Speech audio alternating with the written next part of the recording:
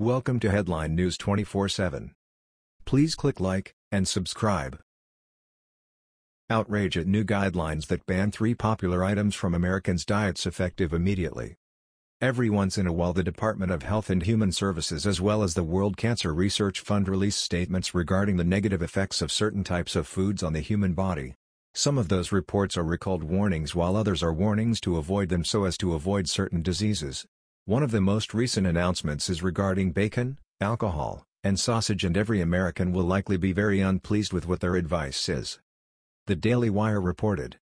A new set of health guidelines, released by the World Cancer Research Fund, WCRF, says that people can reduce their risk of cancer about 40% by completely eliminating alcohol, bacon, sausage, fatty meats, and beer from their diets. The recommendations are part of a 10-point plan that the WCRF says can help nearly halve your chances of getting cancer, though their guidelines may put a significant dent in your quality of life. The most dangerous meats include any rare or raw red meat, pork, beef, and lamb, specifically, hamburgers and hot dogs, but the WCRF and their European Union colleagues say if you want to stay cancer-free, at least, when it comes to those cancers where genetic disposition isn't a risk factor, you should avoid all but the occasional bacon sandwich or sip of beer. Being obese, they report, raises your chances of getting cancer significantly, and the easiest way to avoid obesity is to eat healthy foods, and practice a healthy and active lifestyle.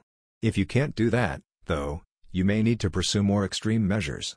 The WCRF says their study, which produced the horrifying recommendations, is the largest cancer study ever conducted, and involved more than 50 million individuals, 3.5 million of whom were eventually diagnosed with cancer. The result?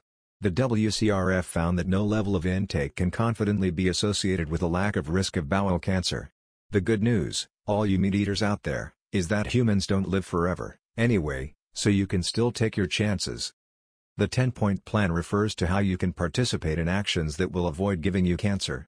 Some of those actions include the following: having a healthy diet, being physically active, eating whole grains and vegetables, limiting the intake of red meats and processed foods, limiting sugar intake, not relying on supplements, and limiting alcohol consumption.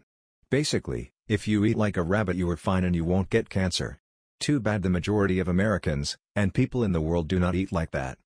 Move reported, if you eat red meat, the WCRF says to limit consumption to no more than 3 servings per week, 12 to 18 ounces total for 3 portions. It is not necessary to consume red meat in order to maintain adequate nutritional status. Eating meat is not an essential part of a healthy diet, the study reads. The study, however, is even stricter on the consumption of processed meat. The evidence on processed meat is even more clear-cut, the guidelines read. The data show that no level of intake can confidently be associated with a lack of risk.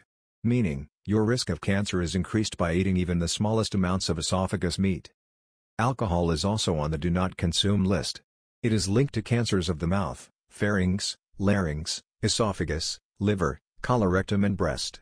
There is strong evidence that drinking alcohol is a cause of many cancers, the study's overview reads. Even small amounts of alcoholic drinks can increase the risk of several cancers. Like processed meat, the WCRF says there is no amount of alcohol, even the smallest amount, that does not increase your risk of some cancers. The 10-point guidelines also emphasize the link of obesity to certain cancers. Many of the remaining points in the plan highlight the need to ensure you are not obese, thus preventing some cancers. However, as stated above, red meat, processed meat and alcohol were directly linked to cancer itself, not just to obesity. What seems out of the ordinary is that these new findings are not all that new. It is pretty common knowledge that alcohol, red meats, and processed foods are not good for you. Furthermore, that they should be avoided at all costs and eaten in limited portions. Therefore, it seems odd that the WCRF would release a whole statement and study on the issue on information that is pretty well known to be common knowledge at this point. That was the news. We thought you might be interested in knowing about this. Please click like and subscribe. Thank you.